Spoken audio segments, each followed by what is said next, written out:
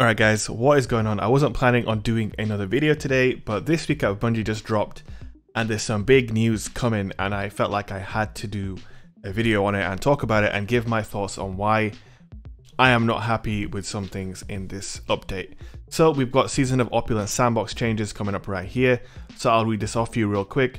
Season of Opulence is on fast approach, and similar to past seasons, some sandbox changes will arrive with it. Last week we set your sights on a new raid that begins on June 4, the same day that the new season launches. We wanted to let you know what to expect from the new sandbox so you can plan accordingly. The Destiny dev team has the details. Okay, so here we go. Destiny dev teams. For Season of Opulence, several notable weapons are being adjusted, read nerfed. We want to ensure that encounters, raids and other endgame content, for example, remain a challenge. Some of these weapons have been overwhelming that challenge. Our first choice is to buff underused weapons, but if we continue to push every weapon up higher and higher, it will be impossible to maintain challenging experiences. This is not a full list of changes, but some of the most impactful. Now here's the first thing I want to say. I'm a PvP player, so you know how, look, they're nerfing Whisper of the Worm, right? White Nail pulls ammo from reserves now instead, and reserve ammunition is increased to 18 without ammo reserve perks. Right, I don't really play PvE, so I've got to be honest, I don't really care. Sleeper Simulant also being nerfed, I think. Again, not really too fussed about that. Lord of Wolves, they're actually nerfing the Release the Wolves perk a little bit. No longer triggers automatically on kill. This effect is now triggered by holding reload, similar to the fundamentals on Hardlight and Borealis. It's kind of interesting for PvP, but it's more of a PvE centric change. Now here's the thing I want to talk about right here, Ace of Spades. This is the one. Bungie needs to, they need to start, if you're going to have PC and you're going to have console, I don't know when, I don't know how, if it's possible, I don't know the way these things work, but we need separate balancing, guys. We need separate balancing and we need it really badly. Anyway, before I get into that, so Ace of Spades is pretty hot in the Crucible and has been since its inclusion in Destiny 2 Forsaken. The number of perks on the weapon, combined with the semi-permanent effects of Memento Mori, give the weapon too many advantages compared to other weapons. Now that Memento Mori ends when you stow the weapon, you'll need to make a decision on whether or not you keep the weapon drawn to retain the bonus. So basically Ace of Spades is getting nerfed, and I think there's a reasonable argument for Ace being nerfed, whether it's on console or PC. You know, I can kind of understand it. It has so many benefits, like I said, there's so many perks to Ace of Spades. But the thing is, and the problem that is so jarring to me is that yes, Ace has all these different perks, yet it is not a meta weapon on console. It is completely outshone, not just by Not Forgotten, guys, it's outshone by any 180 RPM hand cannon in the game. On console, the recoil, the flinch, the difficulty of use that 140 RPM hand cannons offer means that even with all these perks, this weapon is not used. So that nerf basically means the weapon is going to be used even less, even after the Not Forgotten gets nerfed. And the thing I don't understand is, if you're going to do this nerf, because obviously I know Ace of Spades is incredibly strong on PC, it's one of the most used weapons, it probably needs a nerf on PC. It's so good. You can take advantage of all of these crazy perks on PC because of how accurate the guns are. So why can't we make the guns more accurate on console too, so that when you make this change, it's not, you know, a huge problem just for the console players. Similarly, the Not Forgotten is not as much of a problem on PC. So when they nerf Not Forgotten, PC players are disappointed because for the meta on PC, it's just one good option of many. But for console players, they're happy because it's the only weapon you ever see. The reason for that is what? The other guns, the stability and all of that is not what it should be. So can that be addressed? We've got some gameplay here, as you can see. This is actually a video I did a couple of months back. Some of you guys might not have even seen it. I was on a Warlock using Devour, Ace of Spades on console, and I managed to have a pretty good game with it. But let me tell you guys, it is not easy to use on console. So I just don't understand why we can't, you know, balance the sandboxes separately, or alternatively, you know, make the changes on console to make it feel similar to how it is on PC. I just don't know why this isn't possible, and it's frustrating to seeing all these nerfs, because it's not just Ace of Spades being nerfed. All those weapons above are being nerfed as well. They've nerfed a bunch of exotic armor, although I will say the super generating exotic armor nerfs, I'm not against at all actually. I think they were a little bit too good. You shouldn't be focusing on supers only with exotics. I think exotics should offer more than just, oh, it gives you a super back quickly. I think they should be more unique and the perks should be more interesting. That's something I definitely feel needs to be changed about these exotics. Because if you're gonna then nerf these super generating exotics, what's gonna happen is no one's gonna ever use them. And I think designing them to just give super back is not necessarily, you know, it shouldn't just be the only thing an exotic offers, in my opinion. Although I've got to say, to be fair, in the article it does say that other weapons are going to get buffed, and these are just some nerfs that, you know, are being brought out. And to Bungie's credit, they, you know, are trying to prepare us for these changes, and they, you know, are giving us a heads up. So, you know, you gotta give props for that. The communication is pretty good there.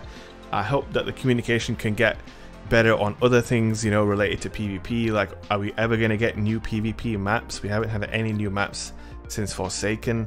That would be nice. Maybe some new game modes, you know, maybe changes to competitive to make it more accessible and, you know, a more populated playlist. I think the PvP side of things has really been, it's been just, I don't want to say ignored. I don't want to be harsh and say ignored, but it has just been set to the side. It's all been PvE. We had the season of the Drifter, which was Gambit. We had, you know, the season before that was all PvE. The season coming up is looking like it's all PvE. So maybe once season of Opulence starts to wrap up, we might get some news on PvP stuff. I really do hope so. Let me know what you guys think in the comment section as well. It's going to be interesting, man. June 4th, we've got, you know, all of these changes coming. Not Forgotten's nerf. How will it truly affect the sandbox? At this point in time, I think the worst case scenario with the nerf would be that, at least from a console player's perspective, I know it's not common for majority of like the YouTube and Twitch, you know, community members who cover Destiny 2, you know, especially the bigger creators, most of them, they do focus on PC.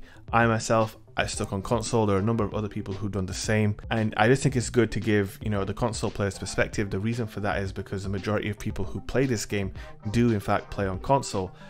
Anyway, I got a little bit sidetracked, but what I was going to say was, it's going to be very disappointing, and it's going to be negative if even after the nerf to Not Forgotten on console, the meta doesn't change and people are still just using Luna's Howl and Not Forgotten.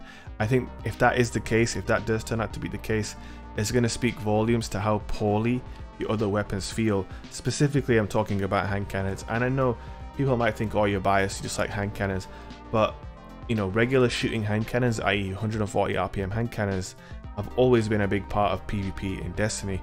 You know, before the, you know, big nerfs to Last Word and Thorn, you know, not many people use 140 RPM legendaries, but after those two guns got nerfed, hand cannons were represented by that archetype. And in Destiny 2, specifically on console, the dominance of 180 RPM hand cannons in the current sandbox, for me, I'm just not a fan. It just, like, for example, I was playing Iron Banner today on stream, and, you know, in Iron Banner, like, more so than quick play, I am playing to win because I want to get tokens so I can, you know, try and get a god roll grenade launcher or a god roll hand cannon or whatever. So I'm playing to win. So in certain matches when, you know, everyone on the other team's using Not Forgotten, I will put it on myself. And like, when you 3-tap someone with Not Forgotten, like, it's just, it's effortless, but it just doesn't feel rewarding. Like, as a player, I don't get that sort of buzz where, you know, I'm hitting my shots. It kind of just does all the work for you, and it really, like, I don't know, I don't want to go too far with what I'm about to say, but it kind of takes the soul out of it, man.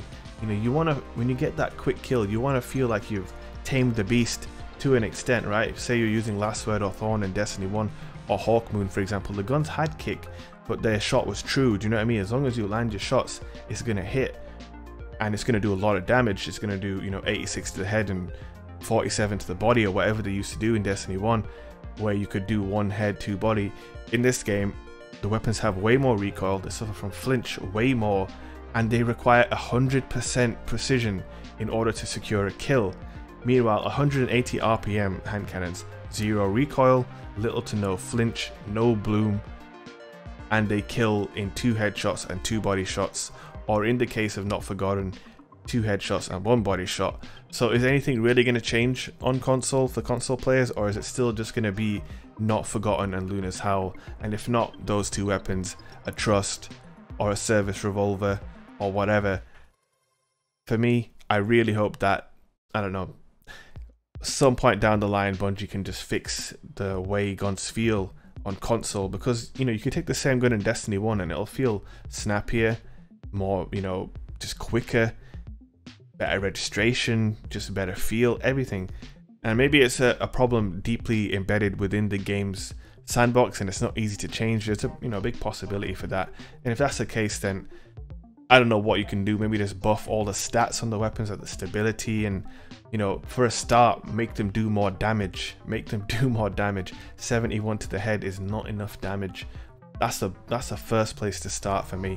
But anyway, guys, I kind of went on a bit of a tangent in this video. I hope you guys enjoyed the gameplay while I was chatting anyway. And if you do enjoy the video, don't forget to hit that like button. And I will see you in tomorrow's video. Peace.